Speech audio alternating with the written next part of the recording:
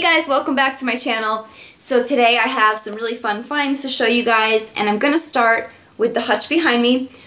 So I did have this behind me in my last video, and I did get a couple comments about it. And this is the same place I normally film, with that white dresser behind me with the dog gallery wall. And I've been throwing around the idea for a while now of getting a hutch, but I wasn't sure what I was going to do with the gallery wall. So I came up with the idea to move the gallery wall to the living room, kind of above the dog beds, and then just finally go ahead with the hutch and stop waiting for some time in the future and just enjoy it now.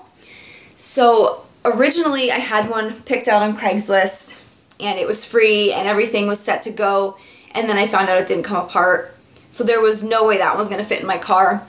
So I ended up finding a different one, which is this one you see behind me. This was $60, which I was okay paying because it's solid wood and it's in really good condition. There's only a few like iffy spots on it, so I am going to paint it.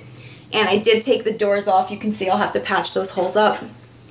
But at the end of this video, if you keep watching, I'll turn the camera around and I'll give you guys like a tour of it, because right now you can see there's some empty spaces. I pulled some of the stuff out to show you guys because I already started styling it with new finds. And I wanted to show you guys those finds before I go ahead and show you the whole thing. So I'm just going to start right away with the Rae Dunn, because that's exciting to me when I find it. It's kind of like a treasure hunt. I don't know so much. I mean, I like the Rae Dunn. I like the simplicity of it. But I think sometimes like the being able to find it is like the exciting part, because it's like a hunt. So when I picked this guy up, I was near Paramus, New Jersey. I didn't know how near I was until after we picked it up and we wanted something to eat, so we did like the nearest Panera Bread to me or whatever, and we found out the one in Paramus was like 5 miles away. So then I'm thinking like, Paramus, this is good because there's an Ikea there and there's a TJ Maxx. I know there's a Home Goods and stuff, but I ended up stopping at the TJ Maxx and I found this dog canister, and this is the one that says Bark and it's got the crown on top. And they had this one in Good Dog, and then they had the tall skinny one that says Woof. But I went with this one because the top is large enough to reach your hand into easy, and we actually do keep the dog treats in here. Now, in my last haul video, I showed you guys the cookies and the tools and how like excited I was. I mentioned that the one thing that I was looking for was the small sugar. So just on a whim, I went into the store the day after the whole cookie and tool like hunt, and I found the small sugar, you guys. It was like the weirdest thing. I went in thinking like that was what I would look for, or that was the one I was looking for, and then they had 2 of these and 2 of the creamers sitting there. So I've got my small sugar, and these retail for $4.99. And then because after you find one piece, like, my heart is going so fast and I'm like so excited that like I have to do a second pass around that section just to kind of like make sure I didn't miss anything and like the thrill of the moment. So I went around again and I did find this one on the carts that they're pushing out. They're kind of like those big metal carts that come out of the back, and this was just sitting there. So this is the sugar canister, and this one is $7.99.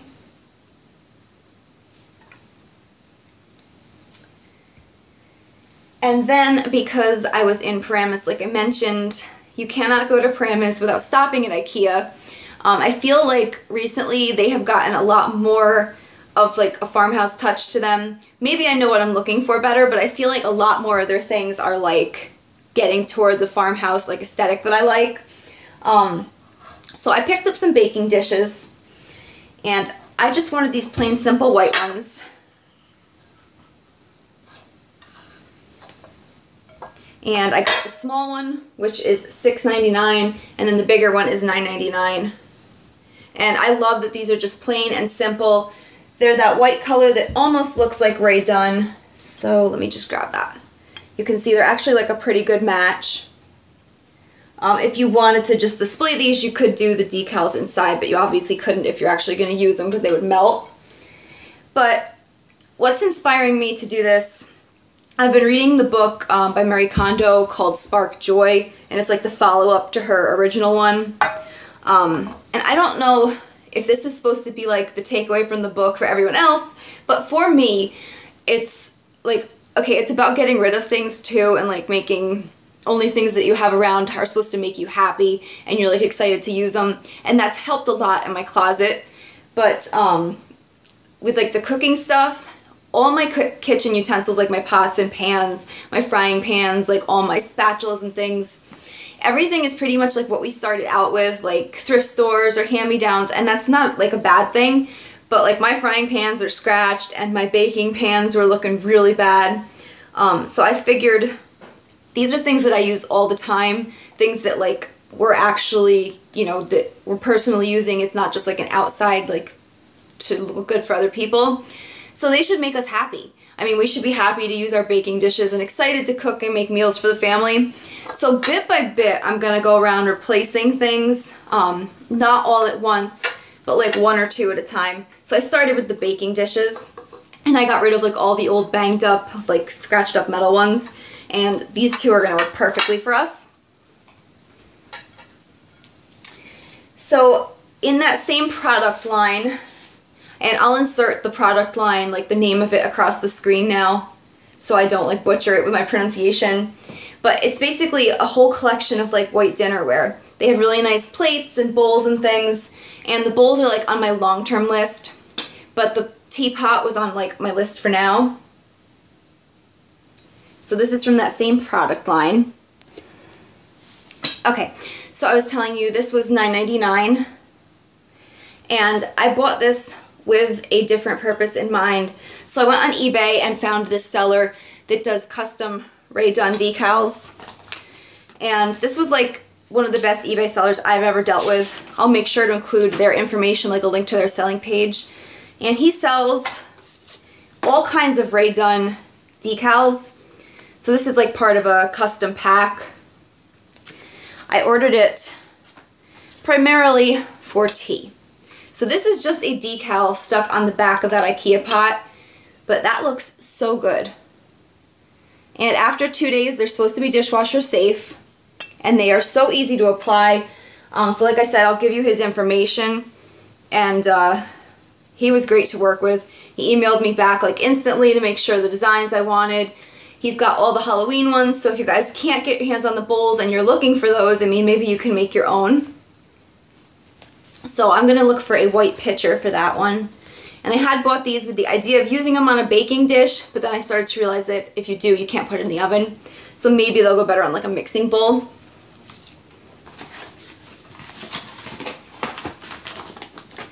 And then I almost forgot, I just had to pause it and run upstairs. I found another Rae Dunn piece, and I found this in my local TJ Maxx. And I don't know if you guys are, there we go.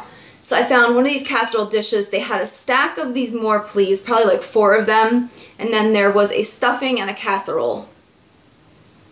And I just went with one of them. It's $14.99. Now, I will use it to bake in sometimes.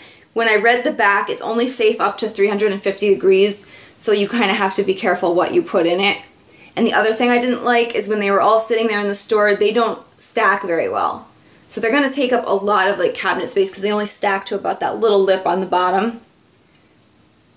So. Now the last thing from IKEA I'm going to show you guys is this throw blanket I picked up. And I left it rolled up because I have it in that little basket behind me and I really like the way it looks. And this one is like shockingly cheap. So this is called Vark Rage. And this was $4.99, guys.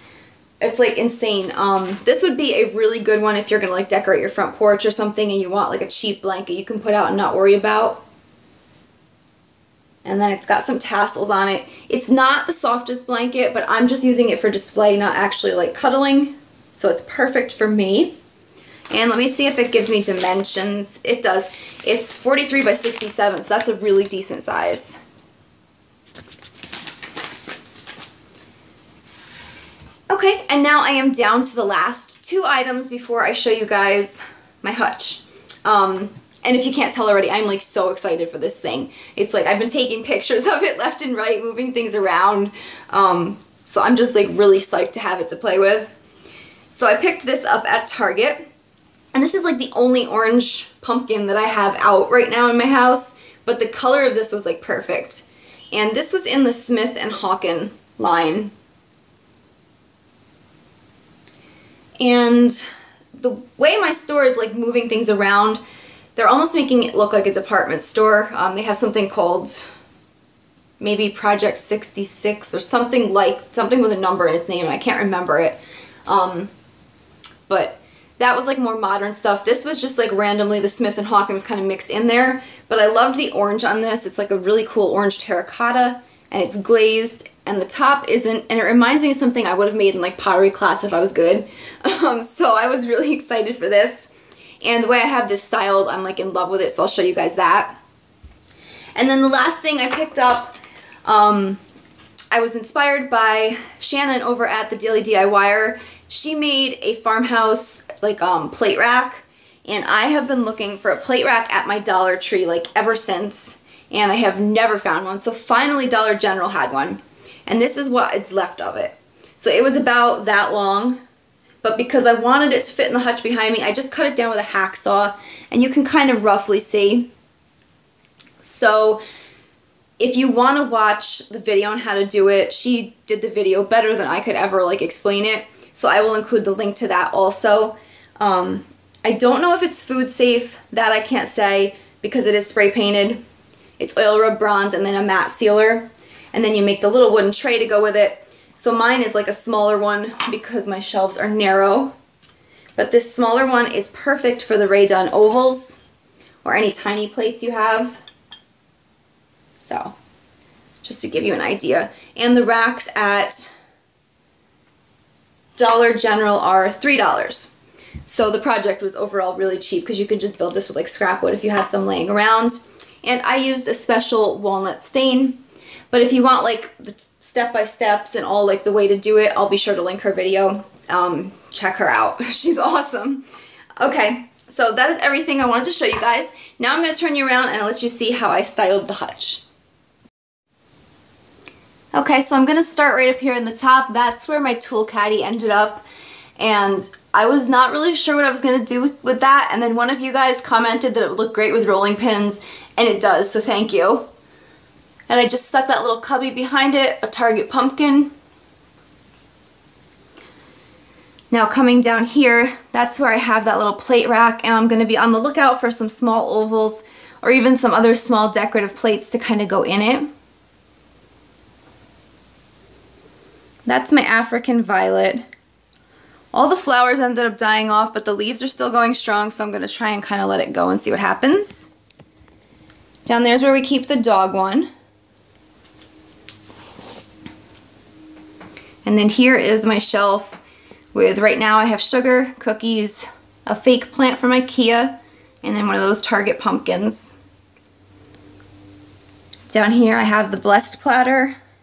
And that's what I ended up doing with that orange pumpkin, and I just love how it looks on top of the small white plates.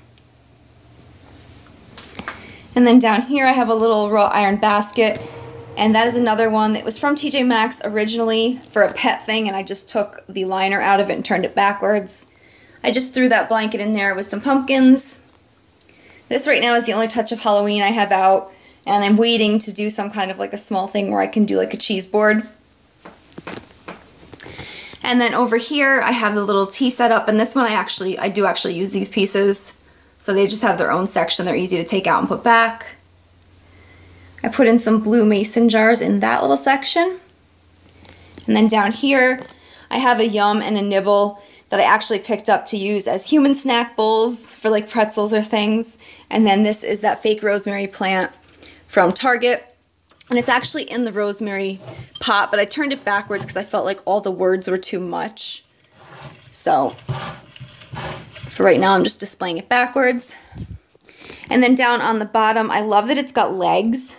That's something the original one that I was going to get for free didn't. So that's like really exciting to me. These two sides here are just an opening drawer. And it's not super organized yet, but I'm going to open it to show you guys how it looks. So I've just got like makeshift things in here for now, but it's just like a tall storage space. And that both sides are like that. Now I'm really excited here. I'm going to put some probably bin pulls on it because they're my favorite for like farmhouse style. This top drawer here is divided. And this is only partially organized too, so you guys have to kind of like excuse that. But It's got like 5 different sections, so if you wanted to do like silverware or things, you could. But the bottom one is kind of where I put my entertaining stuff. Nope, I lied. It's the middle one. See, I don't even know where things are yet. So in here I have my placemats, and then it turns out that the wooden dividers that I used in the last dresser still work here. So I've got my pie plate over there, my mug for Thanksgiving time, and then back here I just have some small plates, some cheese knives. Here I thought was a really good place to kind of roll my napkins up. And then down here I can roll the table runners and do them the full length of the drawer. And then I just have like a paper in the bottom, a liner that I picked up at Marshall's in like the closet section. So I am anxiously waiting to paint this, and I'll show you guys definitely again after I finish it. But thank you for watching my video. I'll see you in the next one.